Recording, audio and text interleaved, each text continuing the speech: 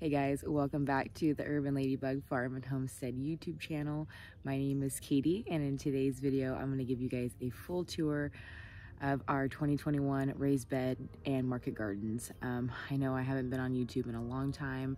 It has been a crazy summer for us. We have been doing farmers markets on the weekends, so every Sunday we are selling our cut flowers, all of our sourdough goods, and our homestead hygiene line, which is a bath and skincare line that we created.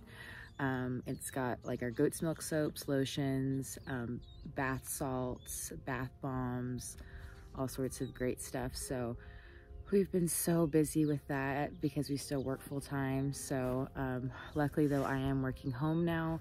I am fully remote at my new position. I left the bank, so I'm no longer working there.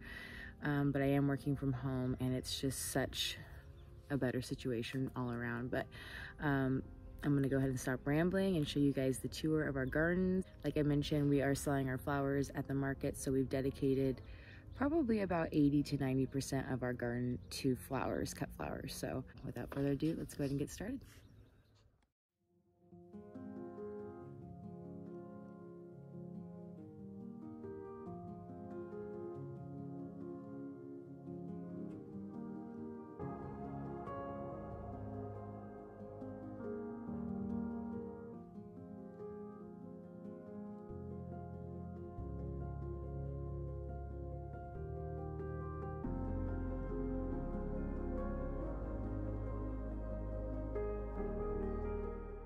Some things, of course, have died back since it's, you know, we're at the end of the summer and it's been nearly 105 to 110 every single day for a good month or so.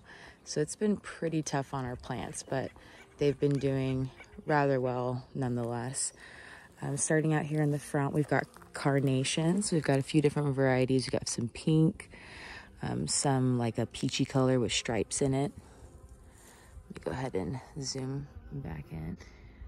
So yes, we've got this gorgeous variety here. We've got this adorable blush pink. And then we've got a white, of course. So we've got all of our white carnations down in here. We did have a few other plants in here, but the gophers started to eat them. So here we've got our herbs. This is my pizza bed, but I use a lot of this actually for bouquets. So these are really lovely in bouquets. These sage stems here, they smell amazing too. And then of course rosemary. I cut these longer sprigs and then I stick them inside the bouquets, and they look really, really lovely in there. For here we've got a mum. This guy is a couple years old, and it actually grows naturally really round like that. We don't have to hedge it like that, so it's pretty cool. And here we've got our amaranth. I've got a ton of this hot biscuits amaranth, and then we've got some celosia in here. All back here we had a bunch of peas, sweet peas, but they've all died back because of the heat. I've got more of this feathery white celosia in here, which is probably my absolute favorite of it all. And over here we have our black-eyed Susan and Rudbeckia little section of the garden. Then I have some daisies here in the front, which really haven't been producing anything at all. The plants are growing still, but I think I've maybe harvested 1 or 2 flowers from that. It's been kind of a disappointment. Here we've got some globe amaranth, which is some of my absolute favorite filler to put in bouquets. Here we've got some gorgeous white straw flower. Here's some that is blooming.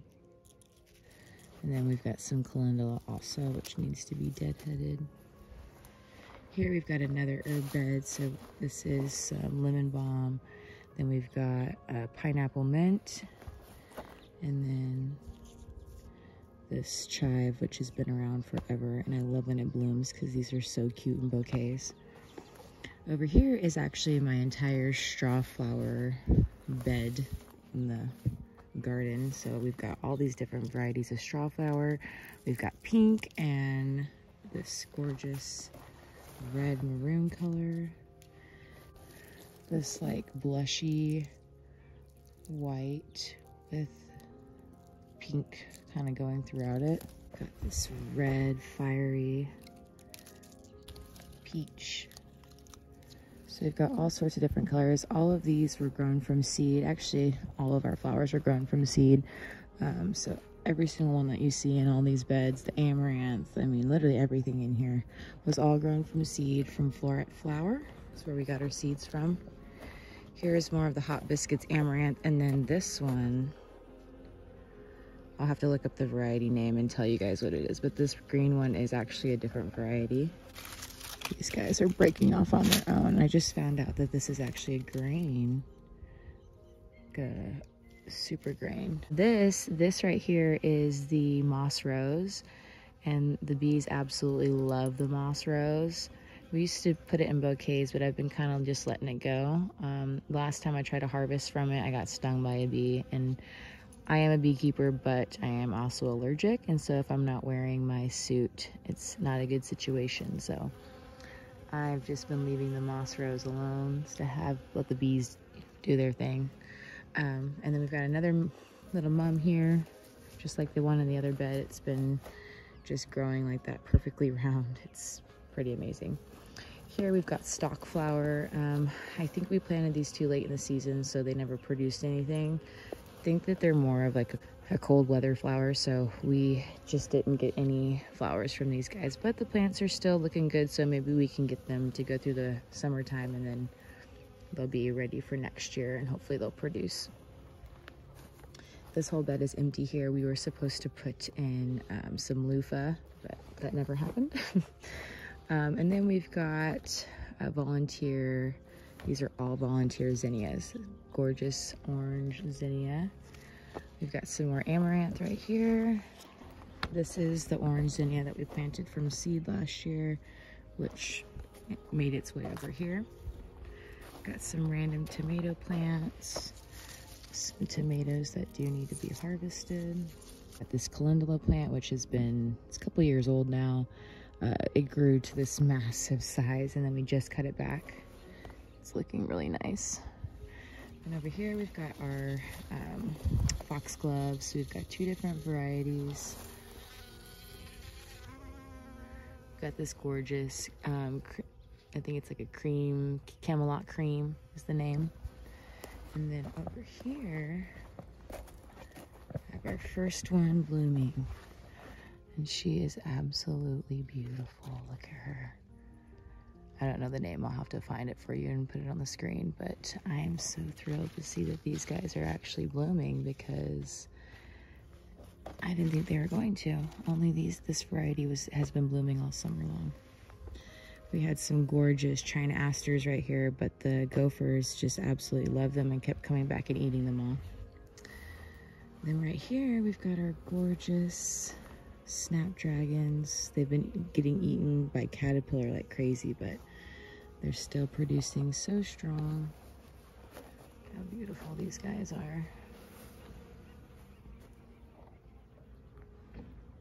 And then we've got more tomatoes here, which are looking pretty sad, but I do need to come in here, harvest quite a bit. More tomatoes, more tomatoes. These are all tomatoes in here. I couldn't even tell you the variety if I wanted to.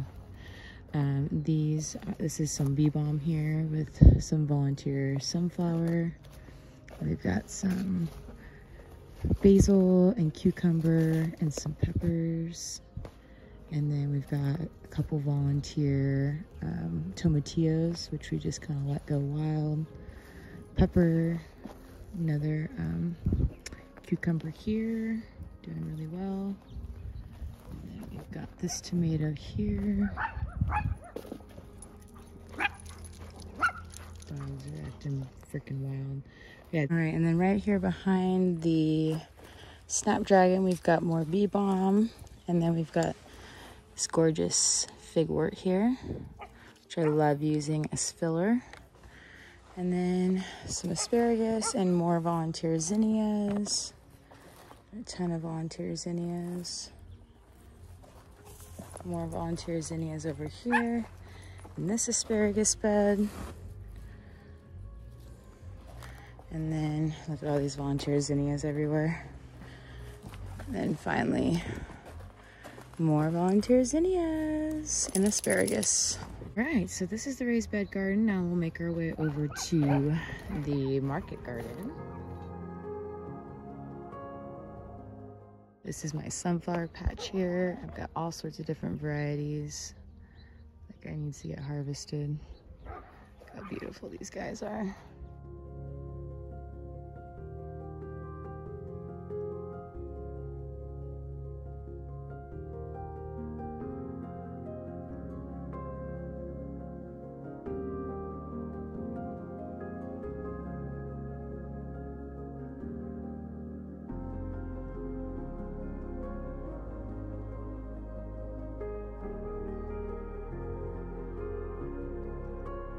Our way over here, we've got some cosmos, which still haven't flowered yet. Not really sure what's going on with those guys. They do look a little sad.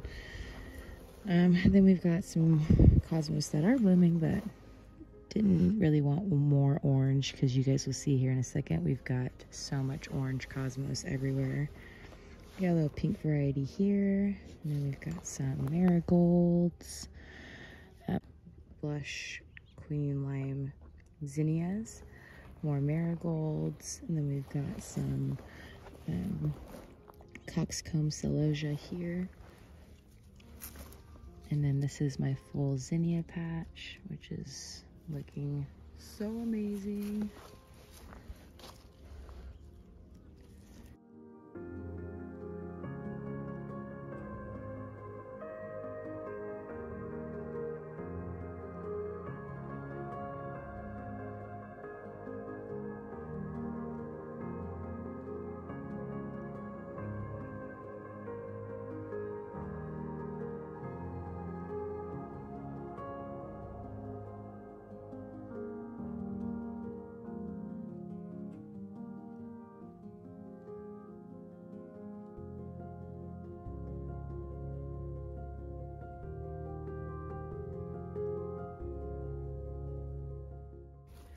Looking this way, looks like a huge mess, but I know what's all in here. So we've got some volunteer cosmos here. Is this orange variety. We've got some gladiolus in here. Then these are all seed dahlias. All of these guys in this row. Half of them are from Eden Brothers. Half of them are from Floret Flower. Over here we used to have poppies in all of these rows here, but we haven't put anything in there since. And then these are some pincushion, some black pincushion, which are absolutely beautiful. Got a few of the bells of Ireland left, but they're about done here. All of our dahlias.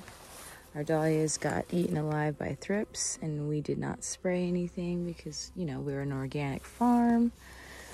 So our plants are looking pretty sad, but I am gonna come in here and kind of clean things up a bit. Get them looking nicer in here. We have a ton of rudbeckia growing in the middle right here, but I have harvested most of them, so there's only a few of them left. We do have some lilies in here also. This is more dahlias in here. And then volunteer cosmos. And then these are all of my dahlias also. So we've got some of these gorgeous pink varieties with like some yellow center. So beautiful. Gorgeous red varieties. The yellow varieties. This one's got a little bit of hint of pink in the center. Look at that one. So pretty. We've got some that are tipped a different color. All their little tips are either a white or a lighter pink. We've got some of these ball varieties, which are white with a pink center. And on this side, we've got some of these just kind of plain pink ones. And we've got these royal red, beautiful guys. Got some of these adorable pink balls. More of these plain-faced ones.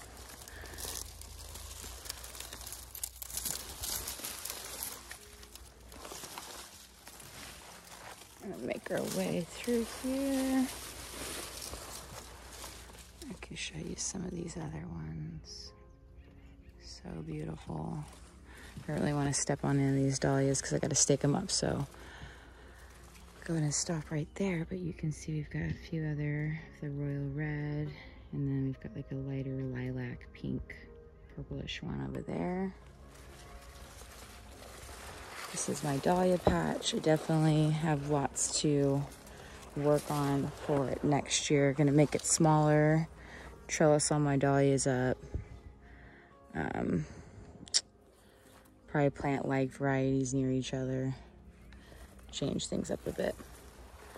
In this little jumbled mess, we've got some Queen Anne lace, more volunteer cosmos throughout here. We've got some foxglove that's finally starting to bloom in here. This was all of our bachelor's buttons and larkspur, but it's all going to seed, now. See all the little seeds in here. And then these are all tulips right here, so there's nothing there anymore. Dahlia. Show you guys the foxglove. It's the same one as the other bed. So this is basically it, you guys. This is the whole market garden here. Definitely have so much to change next year, but we are pretty happy with how it's set up for now.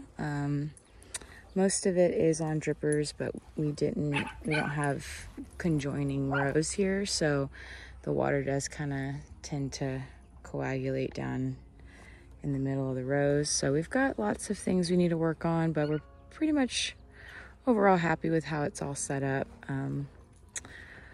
But yeah, I hope that you guys enjoyed this tour. If you guys have any questions or any suggestions, please leave them down below for me. I hope that you guys enjoyed seeing what we're growing this year. And I hope to be a little bit more consistent with my uploads. And if you guys do have any video suggestions, please leave those also. So I will talk to you guys soon. Have a great day and take care.